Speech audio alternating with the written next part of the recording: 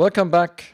A second part here in my SimToolkitPro preparing for a flight kind of series, and today we want to talk about weather. Not that I haven't done it already.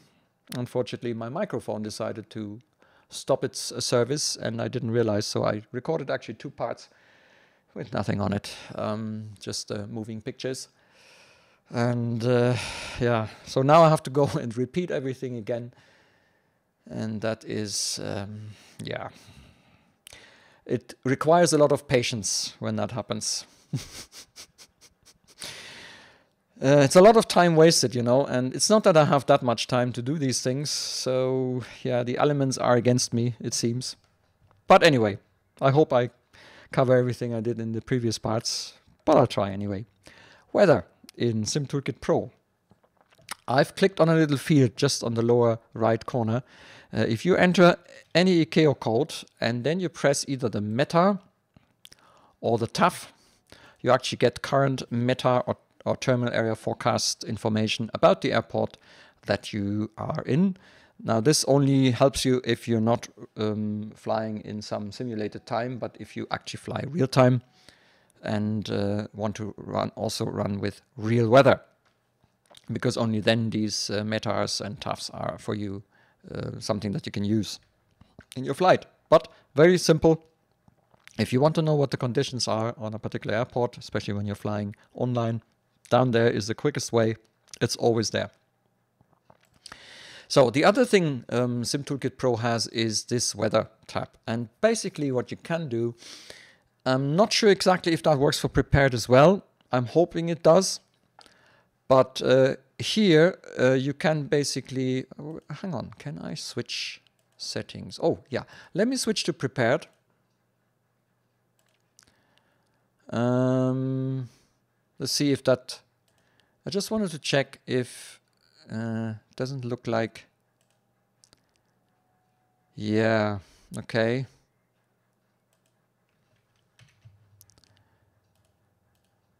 Yeah, there is no install of prepared here. So I was wondering if this weather mode works in prepared as well, but I have a feeling it doesn't. I need to verify that. Okay, so at the moment this is for X-plane only, apparently. Okay, so weather mode, you can run real weather.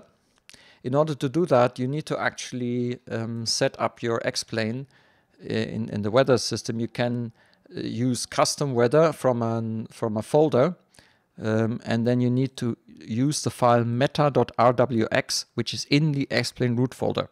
You will find it there, meta.rwx.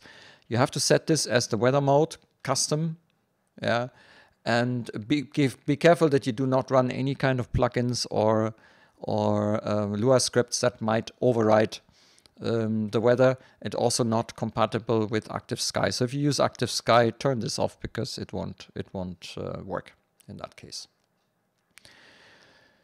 The nice thing about this is you can decide whether to have default, it's probably NOAA based weather, or use WATSIM weather, which is also NOAA based, but there is a certain time delay between the two. So if you're flying online, it actually makes sense to use WATSIM weather for that. Okay. And there's a spoken ATIS system. So if you're running a simulator and you tune your COM1 to 122.10, you will get a spoken ATIS with the current weather conditions as it is created by this tool. You can actually create completely custom weather. You cannot save it though. I'm not sure if it persists it from session to session.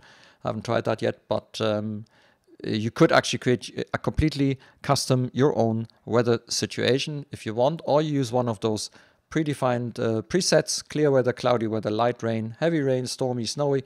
If you're in the simulator, which I'm not, and you press one of these, the weather will change instantaneously to what you've selected here. Okay.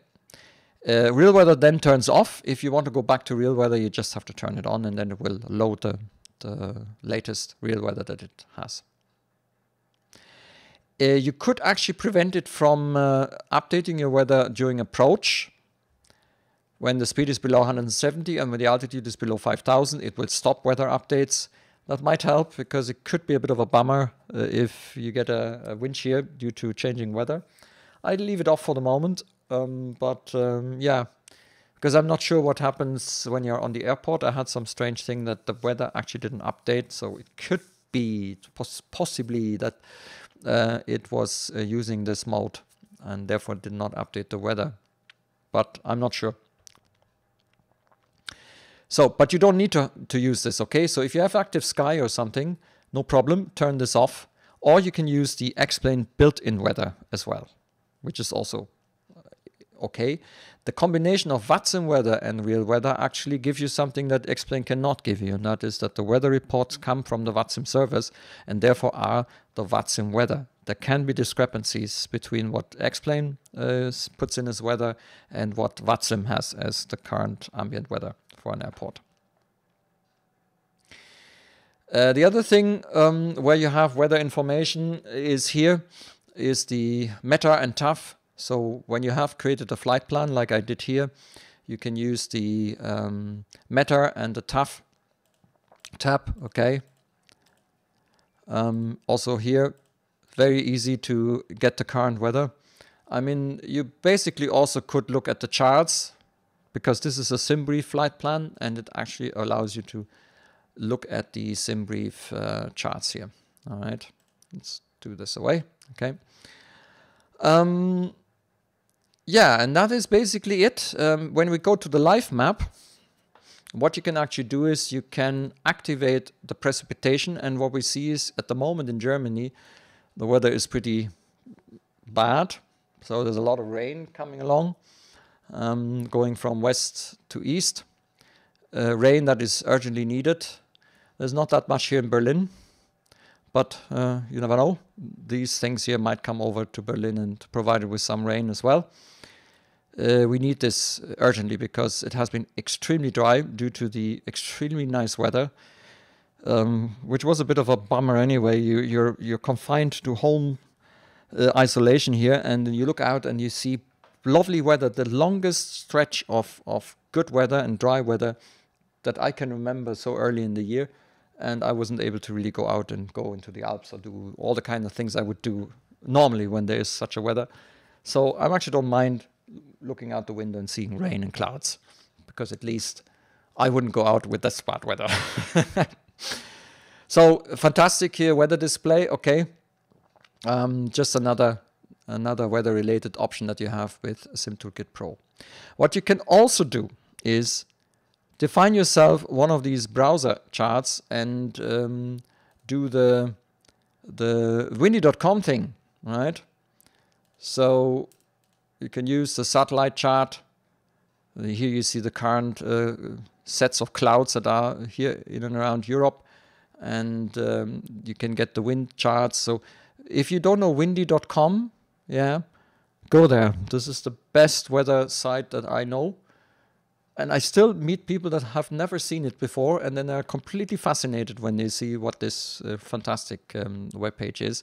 It even has forecasts, so you could actually move forward, and it will give you an sort of an indication what the weather will be like in the next days. And it looks like the weather isn't going to be overly great over the next couple of days, but that's okay. As I say, it was really time that we get some rain, and that all the dryness also for the agriculture is gets at least some rain. It might not be enough anyway. So windy.com, define this as one of the web pages here. You go here and you can actually select this. There are predefined URLs, so I use this here, windy.com, and there you go. You have the current weather situation. Now, windy.com only makes sense if you run with real weather at real times, okay? If you do like weather from a long time ago, things like that, it won't help you because you cannot go back that far. So you can't really see weather from 6 months ago or something. But for online flying, the current times and so on, that is actually a very good source of information. And that's about it when it comes to weather. Yeah, I know it's now a bit shorter than it was on my original one, and I'm trying to remember what I said in the previous one. But that's what happens when things go wrong like this. In the end, I will never be able to repeat what I all did in the first one. I think I covered all areas that I showed in the other. I might have told you a bit more, maybe a bit longer, maybe it was a bit more drawn out anyway. So at the moment, I can't remember anything else that I could show you with weather. But you could see SimToolkitPro, one-stop shop for everything, yeah, including very good weather information in several areas. Your flight plan, your here the charts here in the moving map, and so on and so forth. Really fantastic stuff. He used to have wind in here as well, but it looks like the wind stuff isn't available anymore. Yeah, I think he took that out. Yeah. Okay. Cool. Yeah. I think that was it. Weather and SimToolkitPro. Until next time.